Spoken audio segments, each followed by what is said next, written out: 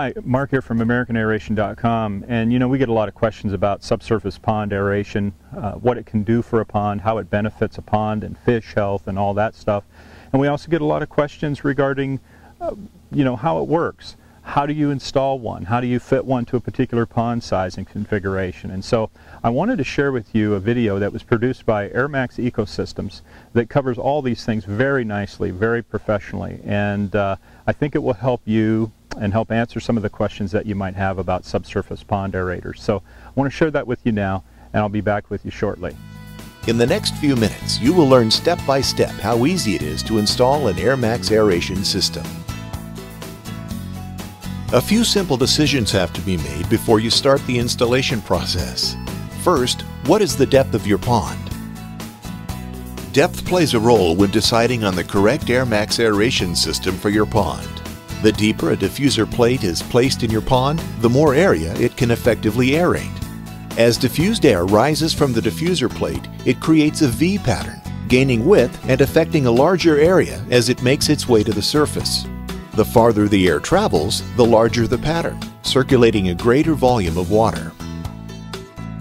For ponds greater than 6 feet deep, a pond series high pressure system is required. For ponds less than 6 feet deep, you will have the option of either a pond series or a shallow water series system. Please contact Airmax or your local dealer for help with selecting the correct system. The second decision that needs to be made is, where is your power source located? Is your power source located near the pond shore or by a house, barn, or shed? When deciding on a location, choose a place above the high water line and away from sprinkler heads. One of the unique benefits of an Airmax aeration system is the fact that power is not needed at the shore. Unlike other aeration devices on the market, Airmax aeration systems can be placed up to 1,000 feet from the pond shore without any loss in performance, allowing for a lower cost of installation without the need of a licensed electrician. If power is not available nearby and you choose to place your silent air cabinet away from the pond shore, all that is needed is a shallow trench, approximately 8 inches in depth, and Airmax Direct Burial Airline, sold separately. Airmax Direct Burial Airline is designed to be placed directly underground without the need of a PVC pipe or other protection. If a trench is needed, Airmax highly recommends that you call and have your underground utilities located and marked before you start any digging. The final decision to make before installation is your diffuser placement. Diffuser placement is very important to the overall effectiveness of your Airmax aeration system. If you're installing only one diffuser, set the diffuser in the largest area of the pond, attempting to place it at the deepest point of that area. If you have multiple diffusers, split your pond into sections and follow the same step in each section. It is a good idea to use a string with a sinker or weight and a buoy or empty plastic container as a marker. This will give you a target when placing your diffuser from a boat or raft. Now it is time to gather your tools and supplies. You'll need the following: a standard flathead screwdriver, shovel, Coast Guard approved life jacket, level, landscape rig, utility razor knife, placement rope, small stone or gravel, and a boat or raft. It is always recommended that you wear a life jacket and never attempt to perform this installation alone. You are now ready to place your cabinet. You will need to prepare the area where the cabinet is being installed. Simply place the cabinet on the ground where you've chosen to install it. Trace an area about 6 inches wider than the cabinet on all 4 sides with a shovel or with the use of marking paint. Remove the sod or loose dirt where the cabinet is going to be placed. Fill in with fine stone or gravel. This provides a solid base for the cabinet and allows for proper drainage. Remember to always place your cabinet several feet higher than the highest water line of your pond to avoid flooding in the spring or during heavy rains. This is also important to think about when placing the shallow water diffusers. The depth should never exceed what is recommended for the shallow water system. Heavy rains may cause the water to exceed the recommended depth, damaging or causing accelerated wear to the compressor. Once the ground is prepped, place the cabinet and use a small level to ensure the cabinet rests securely and is level. With the cabinet set, you're ready to trench to the pond's edge. If your trench is going to be more than several feet away from the shore, or in an area that is going to receive traffic from a lawn tractor or other piece of equipment, it is recommended that you use Airmax Direct Burial Airline, or place the EasySet self-weighted airline in a piece of PVC pipe to protect it from crushing in the ground. Be sure that your trench is at least 8 inches in depth. For longer trenches, you may need to connect multiple rolls of direct burial airline together.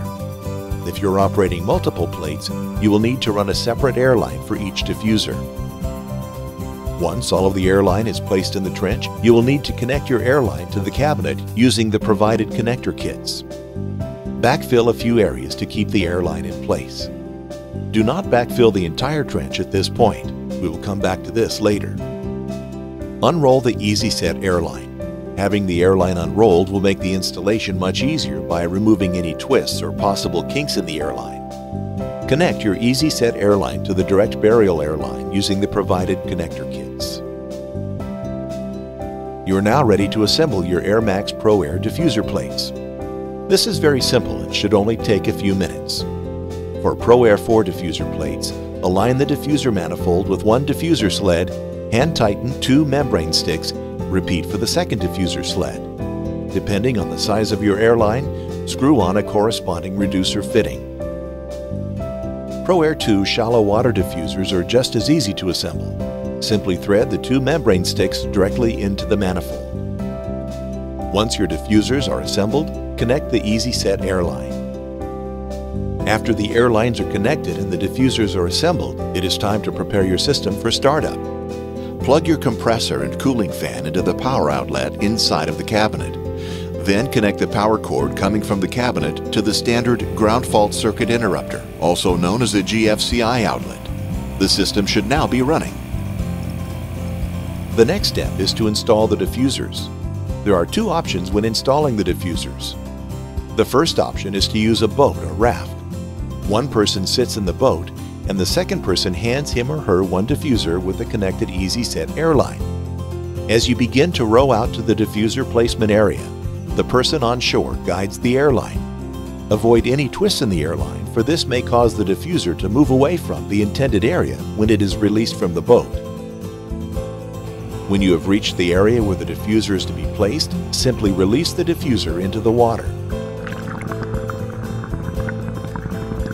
The diffuser is weighted and will require no additional weights to sink. With the system running, you can easily watch to see if the diffuser shifts when it is underwater.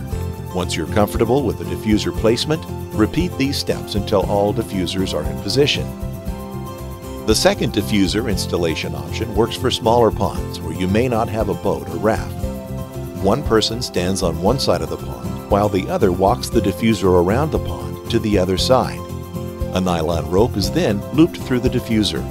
Do not tie the rope to the diffuser. While one person pulls the diffuser by the airline, the other will guide the diffuser using the nylon rope.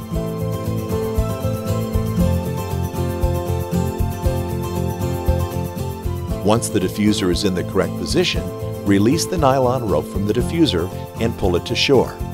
Repeat these steps for all diffusers. With systems having multiple diffusers, you may see a difference in the amount of bubbles coming from each location. The diffuser in the deepest water, or with the longest run, may require more pressure to operate than the other diffusers. Adjustments to the valve should be made for maximum performance. Once adjustments are made, wait several minutes to see results at each diffuser location. Your overall system pressure will depend on the length of the airline and depth of the deepest diffuser in the pond. Generally, you will build 1 psi for every 2 feet of depth. In a typical pond that is 12 feet deep, the system will operate at approximately 6 to 8 psi. With the system up and running, check for leaks along the trench, especially where any connections were made. If all is well, complete the backfill. Be sure not to put any large rocks or sharp objects back into your trench. These objects could puncture the airline and cause air leaks in the future. Depending on the condition of your pond and the time of year you are installing your system, you may need to slowly introduce your Airmax system to your pond. If your pond is severely stratified, you may bring the toxic water from the bottom of your pond to the surface too quickly, causing your pond to turn over, resulting in fish stress or loss. Your pond would be most prone to this turnover effect during the warm summer months. If you notice an odor after turning on your system or see a difference in the water color around the diffuser, your pond is more than likely stratified. For this reason, run your system for a half hour the first day and double the time each day until you reach 24 hours. You will notice after this introduction period that the odors will go away and your pond will start its natural cleaning process. Simple maintenance involves regularly checking your air filter and air intake pre-filter. These air filters should be checked monthly and replaced every 3 to 6 months. A clean air filter will greatly increase the life expectancy of your system.